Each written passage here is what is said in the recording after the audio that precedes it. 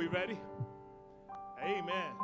It's good to be in the house of God on a beautiful Sunday morning, the eve of the 4th of July, so that makes this the 3rd of July. And I'm feeling patriotic. I don't know what happened to our American spirit. It probably went away with the Christian spirit. But I think I still love America. I still love my country just like I still love my God. And I don't know what happened to the American spirit. I think it's dying out, but it's not dying out in my heart. It's not dying out in my mind, because I know that the sacrifice. I know what it took for us to have what we have right now. And a lot of people really don't understand the sacrifice. They don't understand what it means. And because of the sacrifice, we are able to worship God in spirit and in truth. We are able, by the liberties, the sacrifice of men gone before us. And we can't just let that go. So I say, God bless America. I thank him. I thank him. This is the land that I love. Stand beside her and guide her. That's what we need. And if the world would only wake up and realize we really do need God to bless our land. We really need God to come and be a blessing over us. And if you feel like I do, let's stand this morning and invite God into this service. Lift our hands toward heaven and call out to him, Father, have your way this morning, oh God, in this service. Lead us and guide us, oh Lord, back to the cross, back to that place, oh Lord, where we worship you, where we honor you and serve you, oh God. Help us, Lord God, to see things the way that you do, Lord. Father, we'll be careful. Lord, we'll be sure to give you the praise, the glory, and the honor. In that mighty name of Jesus. Everybody said amen. What a blessing this was.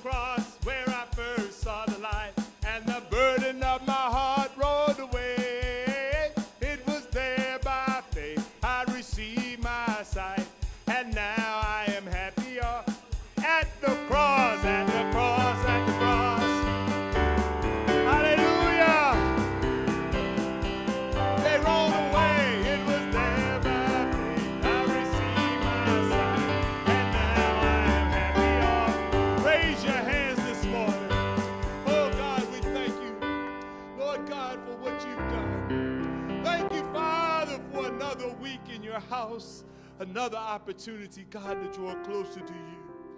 Father, have your way, Lord God, this morning. Have your way in our souls, God, as you minister to our needs. Lord, you know what each of us have need of, God. You know us by name, God. We're not a guest in your house. Lord, this is where we belong. We belong right here in your presence. Have your way this morning, oh God. Oh, at the cross, Lord. Yes, Father. At the cross I bow my knee, where your blood was shed for me. There's no greater love than this. You have overcome the grave. You have overcome the grave. Your glory fills the highest place. What can separate me now? Y'all know the chorus. Cross at the cross, where I first saw the light, and the burdens of my heart rolled away. It was there by faith I received my sight, and now I am happy all the day. Are you really happy this morning?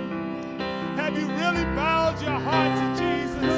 Come on now, he's here this morning. He wants to meet with you. Do you want to meet with him? He's available. There's no Just greater humble yourself this morning.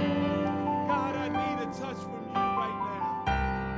You have overcome the Overcome the grave. glory fills the highest place. What can separate me now? Have your way. At the cross, where I first saw the light, and the burden of my heart rolled away. It was there by faith I received my sight, and now I am happy all the day. Just lift your hands. See, you know the world doesn't want you to get close to God. It wants you to think that it's all about a dance, it's all about singing and making pretend that you're happy. But sometimes you just got to be still in the presence of God and allow him to wash away the weak, wash away what's been going on in your heart and your mind. Come on, the devil is trying to tell you there is no hope, but I'm telling you, you're in the right place now. You're in that place where the Spirit of God is able to meet with you. He can take you up a little bit higher. He can draw you a little bit closer. He can wash you, cleanse your mind, give you peace in the midst of the storm. You say, Pastor, you don't know what I'm going through, but God does, and he's here to tell you, I've got you. I've got you. Just hold on. Hold on to my unchanging hand, and I'll see you through this just like I've seen you through everything else. My faith in God has not changed, and it won't change because my God, he won't change. He loves you this morning. Won't you just reach out and touch him? Come on. Don't give up on him. He's here this morning. He wants to minister to your needs if you'd only allow him to. Somebody needs to hear him say, I love you. He loves you. You know that, right? You're special in his heart right now. He's a special place for you if you would only cut out a special time and meet with him. He has a special relationship available just for you, but you've got to want it. You've got to desire it. You got to say, Lord, I want more of you. Come by here, oh Lord, minister to my need. Come by here, oh Lord, I need a touch. Father, that's what we came to church for. Come on, give him a little bit more, a little bit more. Hallelujah. Somebody say, praise the Lord. Come on, somebody else say, praise the Lord. He's worthy. Hallelujah. Give the Lord a clap offering. Amen and amen. You may be seated. It's good to be in the house of God on a beautiful Sunday morning. It's good to be back, and I'm grateful for what God is doing. Amen.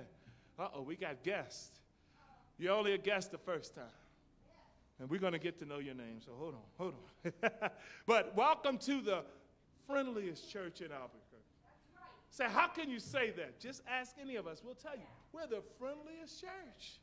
And that's where our endeavor is. We want to reach out to a lost and dying world to let them know that there's a God who's able to do miraculous things. He's able to change the way that you think, the way that you live, the way that you perceive things. God is more than able. And you say, well, I haven't experienced that. Welcome to this opportunity to experience him. He's real this morning. He loves you, and he desires to have a relationship, not just a casual, an intimate relationship. See, God already knows everything about us. Come on now. There's no secrets we can hide from him. But the reality is, a lot of us don't really know him. We've read some things about him. We've heard some. We've even sang some songs about him, but we don't really know him. But when we've come to know him, we know we can trust him. We know we can rely upon him. We know we can call upon him, and he hears us no matter where we are.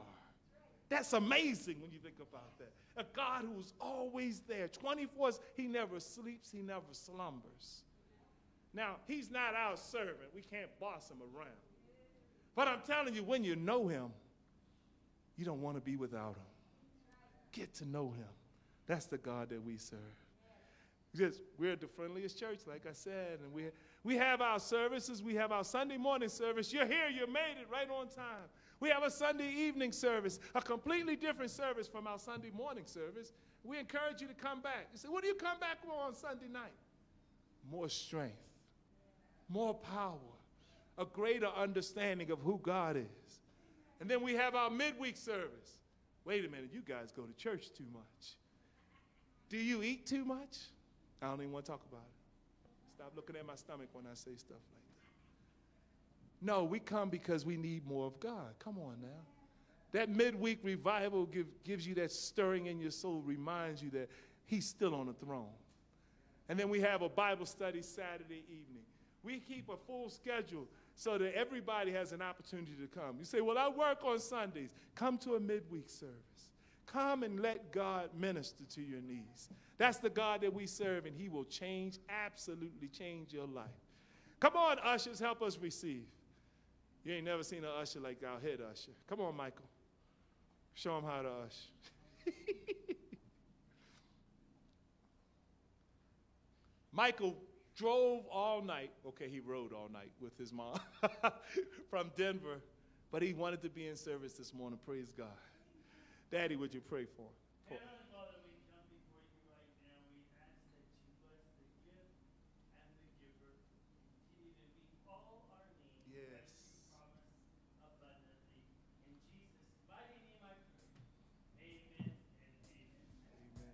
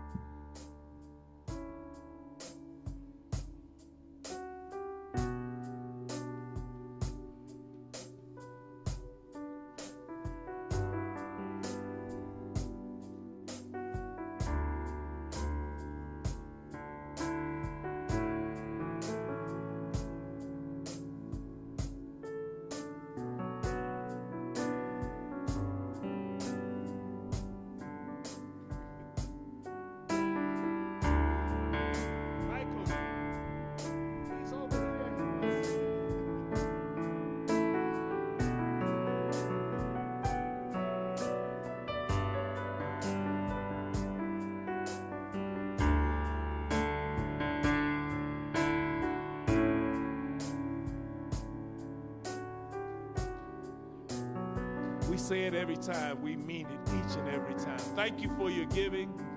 Because you give, the house of God is open. Because you give, the word of God is preached. Because you give, men and women come out of darkness. I'm grateful to be able to be a part of what God is doing here in the house of God. Thank you, thank you, thank you for your giving. Sister Jamie and I are going to sing a special, but it's not just a performance. If you know the words, you can sing along too.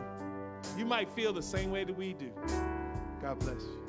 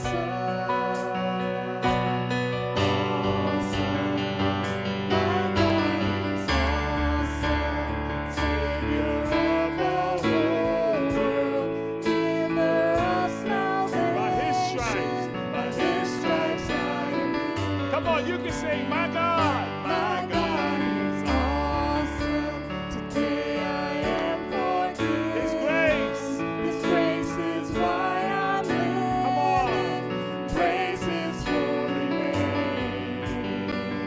My God is awesome. Awesome. Awesome. He's Awesome. my God. My God is awesome. He's awesome. Awesome. Awesome. He's awesome. He's mighty. He's mighty. He's mighty. He's mighty. He's mighty. He's mighty. He's mighty. He's mighty. Awesome. Awesome. He's holy. He's holy. He's holy. He's holy. He's holy. He's holy. He's holy. He's holy. Awesome. Awesome.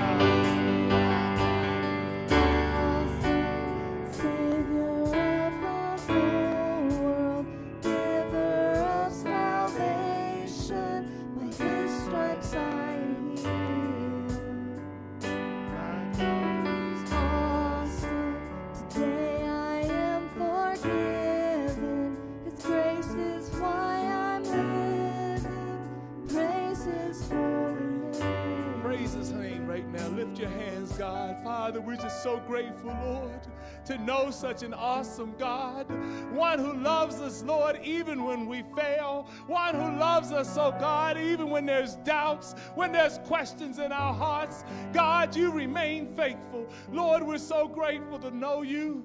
Continue to lead us and guide us, Father. Continue to demonstrate your awesome power, your grace, your mercy, your love in our lives. And Father, we'll be careful. Yes, Lord, we'll be sure to give you the praise, to give you the glory and the honor. In that mighty name of Jesus. Somebody praise his holy name. Hallelujah. Thank you, Jesus. Give the Lord a clap offering. He's worthy.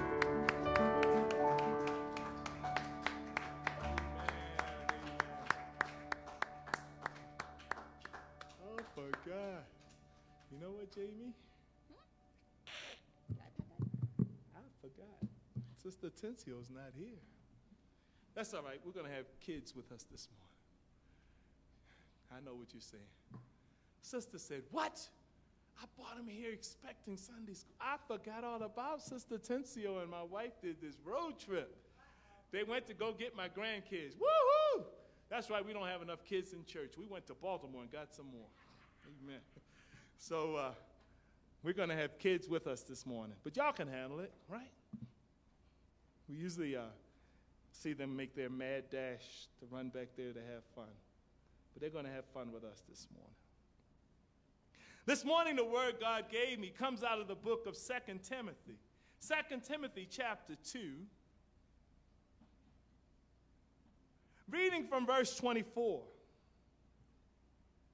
And the servant of the Lord must not strive, but be gentle unto all men, apt to teach, patient, in meekness instructing those that oppose themselves, if peradventure God will give them repentance to the knowledge of the truth, and that they may recover themselves out of the snare of the devil, who have taken them captive by him at his will. You know, it's a sad state that the people of the world are in right now, taken captive by the devil at his will. For a text, I'm going to use two verses. I'm going to use 2 Timothy 2 and 25, in meekness instructing those that oppose themselves, if God peradventure will give them repentance to the acknowledging of the truth. And then I went to Proverbs 11, verse 30. He says, and he that winneth souls is wise. He that winneth souls is wise. This morning, with the help of the Lord, I want to preach on a message entitled, Reaching People for Christ. Reaching people for Christ. Brother Manny, would you stand and pray for the message and the messenger this morning, please? Dear Lord, we give you thanks and praise. We thank you for this glorious day you have provided for us. We are grateful that you come to the presence of this church. Yes, God. Dear Lord, we give you thanks and praise. We give you the honor and the glory in your mighty name. Amen. Amen. Amen. Reaching people for Christ. We know from our Bible reading that Timothy was a teacher. He had been placed in this position by the Apostle Paul, and the Apostle Paul was writing him this letter to encourage him. We all need letters of encouragement. But I'm here to tell you the Word of God is our letter, our personal letters of encouragement. God wants us to know there is a better way. So we got to do things God's way. Timothy was to help those who were confused about the truth. Paul's advice to Timothy was to teach God's truth. And in order to do that, we have to be kind and gentle. We have to be patient and courteous, explaining the truth. See, God's teachers, we have to promote this understanding nature. We can't come in with our fist up. You know what I'm talking about? Some people, when you want to talk to them about the Lord, they come in ready to fight. All right, let's go. Let's talk. What do you think about Jesus? Dude, I don't want to fight with you. I love him. Do you love him? Because if you love Jesus, there's nothing to fight about. Come on now. When somebody wants to fight about it, you already know that they're set in something. And Pastor used to say their minds are made like concrete. He said, totally mixed up and rock solid. They just mixed up. And what am I going to do but waste my time hitting my head against a rock wall trying to get them to hear? They're not going to hear because all they want to do is argue. All they want to do is get me fired up. You know some people can get under your skin like that, right? We all have that one person that can get right under, right? That one person that could get you to just, ah! And you're like, I came in happy, but you. But God says we got to be bigger than that. How many want to be bigger than that? That's my desire this morning. God, teach me to be like you. Help me to be like you. A good teacher, we want to teach people how to get your message across without crossing people, without getting involved in the foolishness. Whether we're teaching Sunday school, whether we're leading a Bible study, whether we're just sitting on the bus having an open conversation. Because you know, that God always gives us those opportunities. Perhaps you're in Walmart and you invite somebody to church and yes, we do invite people to church. It doesn't matter where we are. I invite everywhere. I told him last night I was getting something at Walmart in the grocery store. And a lady saw me getting all this stuff and she said, "What are you doing for the 4th of July? I'm coming over your house." I said, "I only have hot dogs and burgers." But I saw that man over there in his cart. He had ribs. I told him we was going over his house. And so we all got a laugh and a giggle out of that. But then I said, "Hey, but you know what? Really, we are having something at the church. Here's an invitation." And I said, "And I know you probably have something going on Monday." She said, "Really, we don't." I said, "Well, praise God. Come on over. We're going to have burgers and dogs. And we're going to have a good time. You're invited." And she looked at me kind of crazy, but she said, "Yeah, we just might do that." That's what we're supposed to do. We're lifting people up to come to hear the word of God. Well, we probably won't be preaching on the 4th of July, but we're opening the door. Come on now. So then just do that. But sometimes when you invite people to say, "Well, what do you preach? How do you baptize?" I remember I was a new Christian. We were out inviting people. We call it soul winning. We were inviting people, and I walked up to this door, I knocked on, the lady said, "Praise the Lord." I said, "Praise the Lord. Amen. This is a Christian." I said, "I want to invite you." She said, "Well, what kind of church is it? How do you baptize? Is it in Jesus' name only?" And I was like, "I don't know. Pastor." And one of the associate ministers came over, and they began to say, "You know, we baptize in the Father, the Son, and the Holy Ghost." And she slammed the door. And I said, "I thought that was right." He said, "Well, some people believe in oneness, and some people believe in this." And so I'm glad I just believe in the Word of God. I believe in the truth of God. I'm grateful for the gospel message of love that was preached to me that drew me out of darkness. I didn't go there to argue with that woman. I didn't go to get her upset. I don't even know why she was mad and slammed the door. But, you know, some people are ready to quarrel with you. They're ready to get into a fight. But God says we are not there for that. We're not there for that. If you do that, you'll find yourself feeling dirty, feeling like I shouldn't have did that. God is not glorified in that. Can I get a witness? So Proverbs says a wise person. A wise person is a model of a meaningful life. Like a tree, it attracts people to its shade. A wise person's sense of purpose attracts others to want to know how they too can find meaning. Gaining wisdom yourself can be the first step to leading other people, to God. See, the more you know about God, the more you can share to others about Him. The song we were just singing, He's Mighty. Did you know our God is mighty? Come on, He's a provider. He's a protector. He's the lover of our soul. He's so many wonderful things. But the more we learn about Him, the more we can tell people about Him. God, He meets all of my needs. We sang another song, More Than Enough. He's more than enough. God is more than enough. But if you don't know that, you can't share that. I like what Jesus said. Jesus said, "Follow me, and I will make you." Oh, man, he put it up there. I wanted to quiz y'all. Fishers of men. He's not going to make you fishermen. Some of you are like, "Man, I need it. I'm trying to learn how to catch me a good trout. Come on. Jesus, teach me how to fish." He's going to teach you how to win people. Win men and women toward Christ. And that's what it's really all about. How many know that's what the church is about?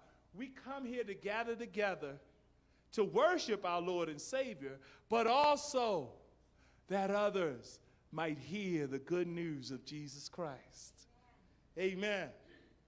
So Timothy, learning from Paul said in verse 22, flee also youthful lusts, but follow righteousness, faith, charity, peace with them that call on the Lord out of a pure heart. But foolish and unlearned questions avoid, knowing that they do gender stripes. Sometimes running away is the best defense. The world says it's cowardly. But sometimes it's better to just walk away from foolishness than to get involved in it. I remember now, I worked in a lot of craziness. I worked in prison for a lot of years. So you work in prison, you see people in their worst state. I've met men that don't know the word, I'm sorry. They don't understand that there is forgiveness. And so I would meet people that were in these horrible, horrible, heinous crimes. And I'd say to him, why did you do that? One guy had stabbed this guy in the rec yard. I said, man, that was horrible. He stabbed him like 18 times. Every which way but loose. But you know, these guys are like, I want to sound crass, but they're like roaches. They don't die. He stabbed him 18 times. And that dude was back in the yard playing basketball in about 2 months. You know, if I got a nick on my finger, I'd still be out. Oh, I got gangrene. Something set in, you know. But this guy, and maybe it might be their workout, whatever, but he got stabbed 18 times. And I said to him, I said, well, why did you do it? He said, well, you know, we had a beef. I said, a what? Yeah, we had a problem. He had did this, that, and the other. I said, look. I said, can't we come to an agreement? Can I say I'm sorry and you accept that? Or he said, oh, no, one of us has to die. I say, what? What is wrong with you? Listen, I'm sorry. Forgive me. I won't do that again. I didn't know that was offensive to you. And he was like, no, that's how it is. That's what he was told. I said, man.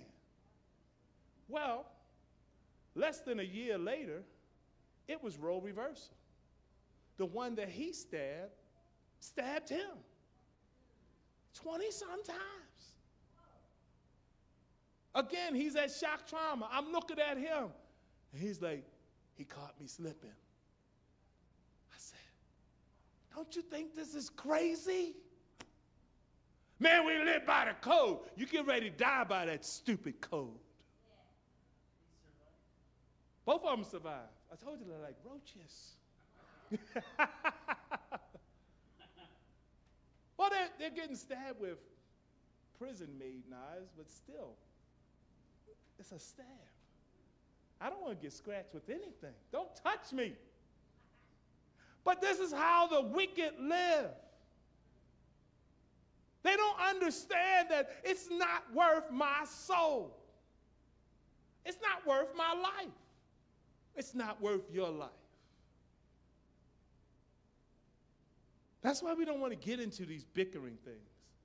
That's the only way, you know, he said, people don't understand that murder doesn't start. People don't wake up and say, I'm going to kill somebody this morning. It starts with that root of anger, that bitterness in your mind. I'm angry. Man, it drives me crazy to see a kid stomp their foot. What? I told you, I tried to do that one time. Mom said, go to your room. Come here. You walk back softly then. You're like, yes, mother. No, ain't no yes, mother. Because you're stomping, saying, I'm mad, I'm angry. But we should never get mad. We should never lose control where we have to lash out. That's what he's trying to tell us. Listen, you don't want to get to this place. We don't want to get to this place where we are so wound up, we're so angry that we can't control our... Walk away. Just walk away. I'm not here for that. I'm here to lift up Jesus. Come on, you want to talk about him? Let me tell you about my Jesus. I don't want to argue with you. So running away can be the best thing. He cautions him against contentions. He says to prevent this, stay away from the foolish and unlearned questions. They tend to benefit nothing but bring about strife. And listen, those who advance those who come with those, they come with an objective. Their objective is to get you off cue, to get you out of your wits. You know somebody you like, hey, I'm a Christian, I'd like to invite you out. Hey, well, I'm a Muslim. Who do you think Jesus is? I don't think I know who he is. Who do you think Jesus is? You already know they want to spar with you. I don't want to spar with you. I just came to tell you about Jesus. You already know? Well, you think you know something better? Go on. But I'm not going to argue with you about it because he's good to me. And I don't have to fight. Some people want to fight for their religion. Well, I'm a Christian. That's right, and we can fight about it. What church do you go to? I want to go where there's love. I want to go where there's grace and mercy. I want to go where there's peace. Because don't you know, he says that this peace, this love is what draws men and women. They don't want to come in and brawl. They don't want to come and fight and wrestle with you over who's God. They should know already. If you're really a Christian, your life will show them that love that only God can give. Timothy said it, Paul said it another place in Timothy 6. A person like this, he is proud, knowing nothing, but doting about questions and strife of words, whereof cometh envy, strife, railings, evil surmising, perverse disputings of men and corrupt minds, destitute of the truth, supposing that gain is godliness. From such withdraw thyself. He says, stay away from people like that. See, there are people in the world that think, you can't tell me anything. Preacher, you're broke. But sister said it, I'm not rich in money, but I'm rich in faith. I'm rich in God. And my God is able to supply all of my needs. Amen. See, what I need, money can't buy. What you truly need, your money can't purchase for you. But you're so bitter with the world. You're so confused. You're so darkened by the ways of the world that you don't even realize. Listen to yourself. I'm telling you about Jesus. Is that the way you were taught? Where is the love? Where is the compassion? I'm preaching about winning people. We want to win people for Christ. We want to lead them to him, not push them away. He said, and the servant of the Lord must not strive, but be gentle unto all men, apt to teach, patient, in meekness instructing those that oppose themselves, if God peradventure will give them repentance to the acknowledging of the truth. And that they may recover themselves out of the snare of the devil, who have taken them captive by him at his will. The servant of the Lord. Yes, the preacher is the servant of the Lord. But so are you. Well, he didn't call me to preach. But he did give us all a commandment to go ye and tell. Go ye out into the world and tell everybody. So if you're telling everybody, isn't that preaching? Isn't that sharing God's word? So if you're doing that, he's talking to you too right now. So you think, oh, this is for the preachers. Oh, good. Whew, I thought he was talking to me. No, I'm talking to you. God is talking to you. Well, this seems like it's too high a standard. No, it's not. He loves you. He's trying to take you up. Who wants to go higher in God? I really do. I want to be the best me that God would have me to be. He says, we must not strive. We must not be contentious. We must not be looking to start it. Some people say, well, Pastor Hicks, because of your law enforcement background, how do you respond? Pastor Hicks, because you know, I know sometimes you carry a weapon. See, I had to leave that probation parole job I had because I was putting cuffs on people I really just wanted to pray with. These were young men, these were young ladies who were just lost in the world. I was getting ready to say the system, but it's more than just the system, it's the world. Because they don't recognize the need for them to come out of the darkness that they're in. I was supervising 70-some men and women here in our city of Albuquerque. And a lot of these people had families, they had jobs, they worked just like you and I. But somewhere along the line, they crossed the line and they got in trouble with the law. And as opposed to being in prison, they were allowed to work and live with their families, but they had to report to a probation officer, which was me. Now, I'm the preacher, I'm the pastor. I'm giving them godly advice, but you're a state employee. You're not allowed to say I'm giving godly advice, but that's what I was giving them. And I felt like I was at odds because there were men and women that were really trying to do their best, but they were ill-equipped. Why? Because they were using worldly techniques to do what only God could fix. They were doing things, and they were going to AA, and they were going to NA, and they were going to all these things. And finally, I would ask a lot of them, especially them that I knew had some sort of religion, I'd say, what church do you attend? What is your Christian belief? Or what is your faith? One lady said, I'm a Catholic, devout. I said, when was the last time you had a talk with your priest? She said, oh, well, it's been a while. When was the last time you went to Mass? When was the last time you prayed? And she kind of shook and looked back and said, well, why are you asking me that? I said, because your problem is more than just a social problem. It's a spiritual problem.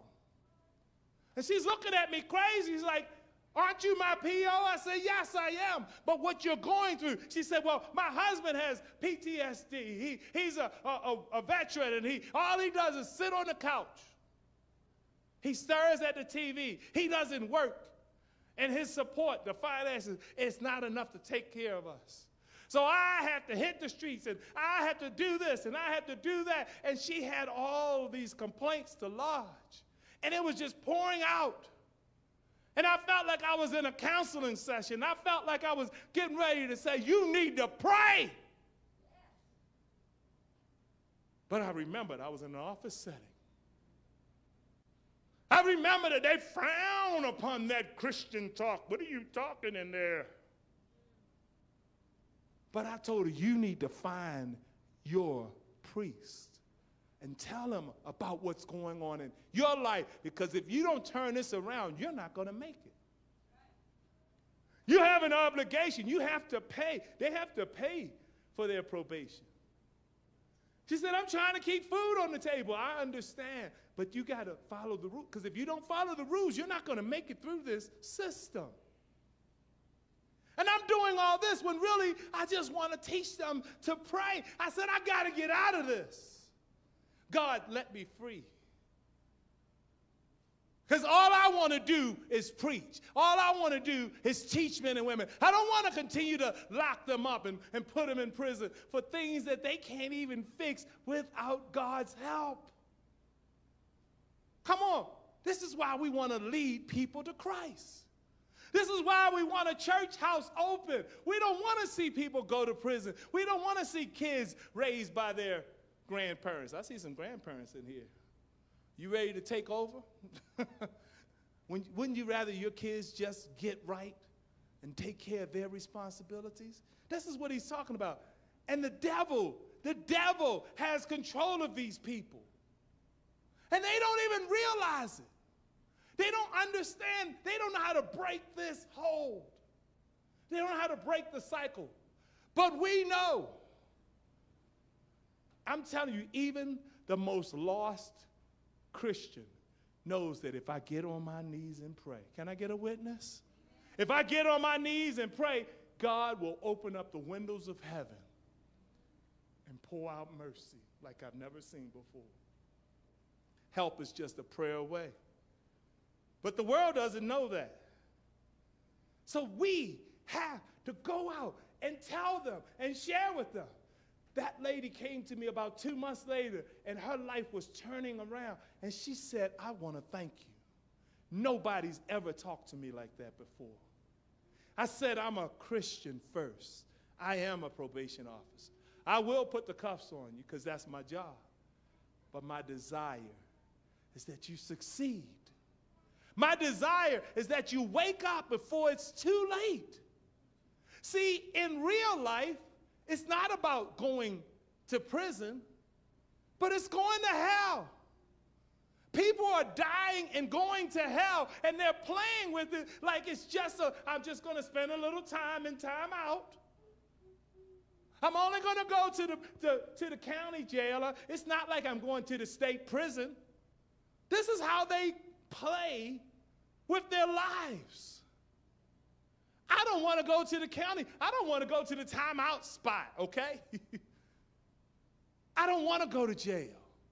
And I definitely don't want to see any of you in hell. Come out. Listen. Receive what God is trying to give you. Titus said it this way, speak evil of no man and be no brawler, but be gentle, showing all meekness to all men. How do we really show humility? We show the love of Christ. I'm not just talking about putting on a show. Oh, we have company today, so everybody say amen. Everybody say amen on cue. Everybody, let's put on our pretty smiles, our pretty faces. God is good all the time. And that's phony. And the people can see through a phony humility. But when you're genuine, when the truth, it comes out naturally.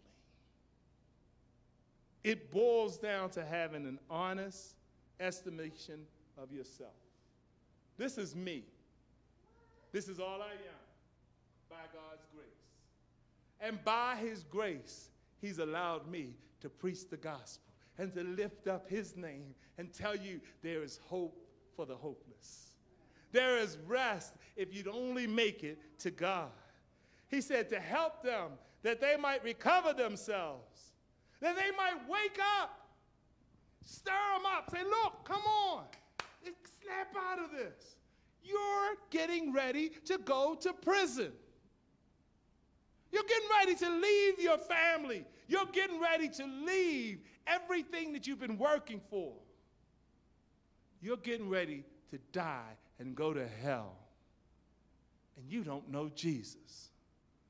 Well, I know him, but you don't know him as your Savior. You know how I know? Because you don't have peace. You don't have that blessed assurance. You can have it today, though. You can leave here knowing that I've been with Jesus. How many want to do that? I want to leave knowing that Jesus is with me.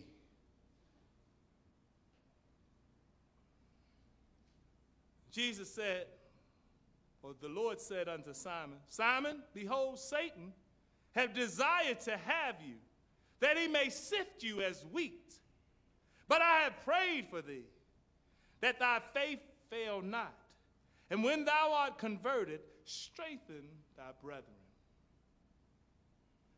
These are words that Jesus gave to this man to let him know we're always going to be under attack. But thank God Jesus is praying for us. Thank God he's praying for us. He says, Simon, Satan wants to crush you.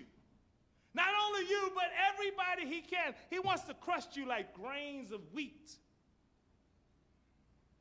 And he hoped that only he would find chaff that would blow away. That's what he was thinking about. That's what the devil thinks of all of us. He just wants to crush us under his feet and us to blow away. He wants to see us all destroyed. But Jesus prayed for us. And now we can boldly say, no, not this time, devil. No, I'm not going to bow down to you. Why? Because the word of God has been exposed to my heart. And I know the way out of darkness now. Hallelujah. Proverbs 11:30, it reads, the fruit of righteousness is the tree of life, and he that winneth souls is wise. Now God is talking to us again. Remember I said, go ye, that's us. He said, now he's letting you know, we who are sharing this message, we're really wise people. Not because of what we've done, but because of what he's done. God has given you the secret to life. And that secret is do God's bidding. If you do God's bidding, he'll take care of you. Can I get a witness? He'll meet all of your needs. Say, Pastor, I don't have enough to pay my rent. Did you take care of God? Because he's going to take care of you. Just think about it. See, we worry about things that God is saying, I've already taken care of it. Are you trusting in me? Or are you listening to the lies of the devil? I'd rather trust in him. This fruit of righteousness, it produces, namely, this charity, this love, this spirit of peace, that sweetness, that willingness to teach others what you learned. God gave us this. God gave us this, and that's why I could sit in that meeting with those people and share with them. I remember this one young man. It was right around the Christmas season. He'd already told me about he had lost his job. And he was worried about how he was going to take care of his son for Christmas. He was worried about how he was going to get him Christmas things. He was worried about how he was going to provide shelter. And then he came in high, under the influence of a drug. And he knew that I was going to require him to take a urinalysis test. He knew that he was going to test positive, which would mean immediately placing the handcuffs on him and taking him away to prison. And that was his plan. I got locked up so I couldn't be home for Christmas with my son. But I didn't do it. I didn't lock him up. I waited until February. In February, I put the cuffs on him. And he was crying, and he looked at me. He said, why didn't you do it in December? Why didn't you lock me up in December? I said, because I knew this time you were going to be gone for a year. And your son wasn't going to see you for Christmas. Why don't you wake up and realize this is not a game? And that man cried. And I never saw him again. But my prayer is that he learned something. This is not a game. This is live. These are our lives. These are our children. These are things that are really taking place in our lives. And we have to recognize I have to make godly decisions or I'm going to lose something greater than what I'm willing to give. I never saw that young man, but I've had a lot of them come up to me lots of times saying, thank you for just standing on principle. Thank you for showing me the right way. God knows. You say, well, were you lacking in your job? No, I had to take him in custody, but it was a matter of when. And so I took him after the holidays so he would have time with his family. That's the mercy of God. Come on, God has merciful to us. He's been merciful to all of us. You say, well, do you think you're God? No. But I know his mercy. Has he been merciful to you? Are you ready now to answer the call? Are you ready now to respond after God's been dealing with? Come on, sister. Because God's been dealing with a lot of things. God wants us to wake up and realize we've got to share this message of love. He said, in meekness, instructing those that oppose themselves, if God peradventure will give them repentance to the acknowledging of the truth. Paul is harping on his favorite theme, the zeal for Christ and his cause in the church. It's always the most upper part of every message that Paul has to bring. We got to put Jesus first. Therefore, we can never say enough. He can never say enough to Timothy to prompt him to watch over the congregation, watch over the children of God. Be sure to give them this message. Be sure to reach out to our neighbors.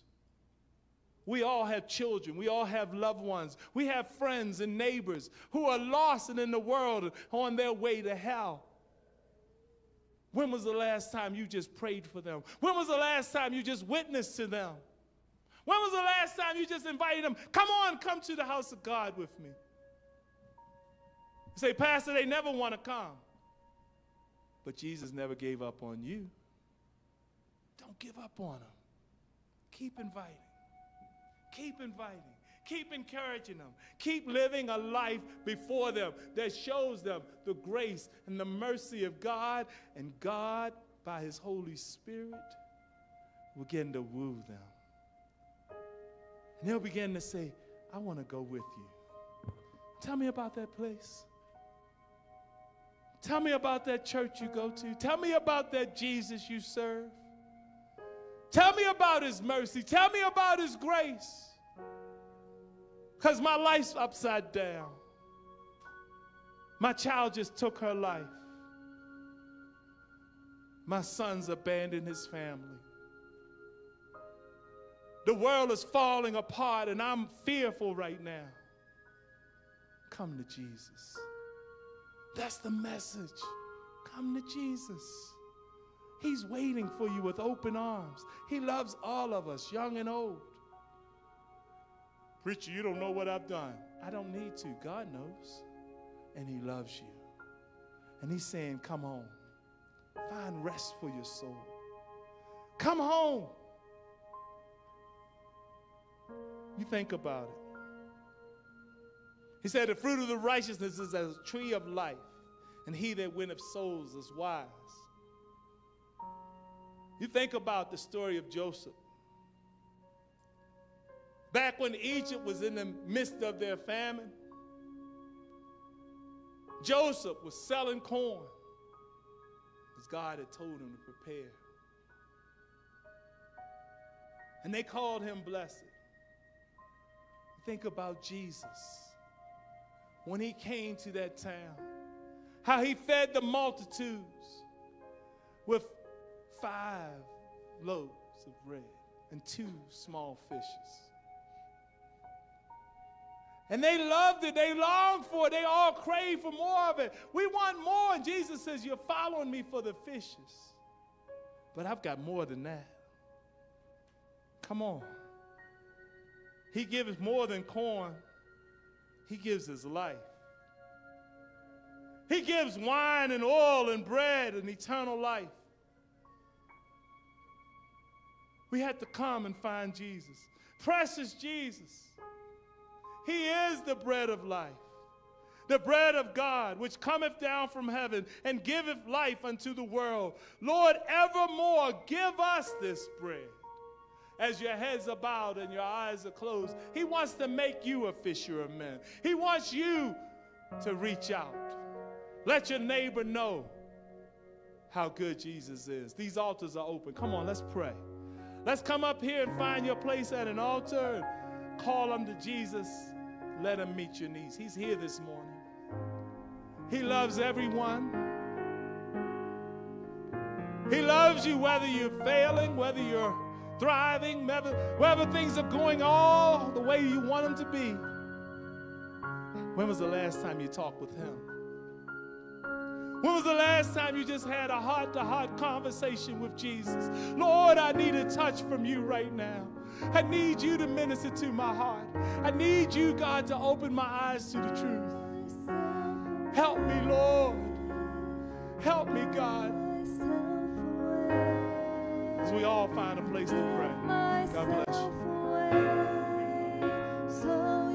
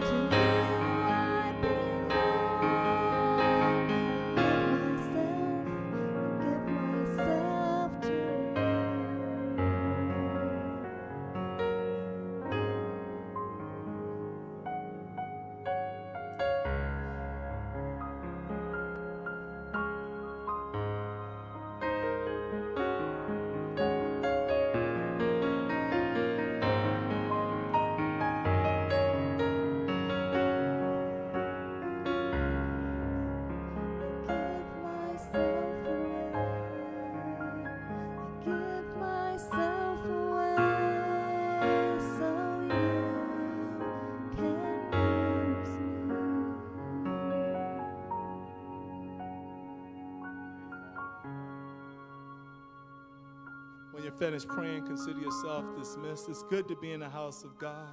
It's good to share the word of God, to share the love of God. And it's good, just real good to talk with God, to know that he hears our voice, to know that he loves us, that he's answering prayers. I feel his presence even right now. Father, we're so grateful for the opportunity to share your word, grateful for the opportunity to preach, grateful for the opportunity to receive all that you have for us. Let your spirit watch over us, God. Lead us and guide us in the path of righteousness. Make us to be winners of souls, Lord God, fishers of men. Help us, Lord God, to accomplish your will for our lives. We'll be careful and sure to give you the praise, the glory, and the honor. In that mighty name of Jesus we pray. Amen and amen. God bless you is our prayer. We'll be here tonight at 6:30. Tomorrow at 1, we're having a cookout. It's open to whosoever. Come. Say, well, I don't have anything. We didn't ask you to bring anything. We asked you to come. I got a burger. I got a hot dog. We're going to have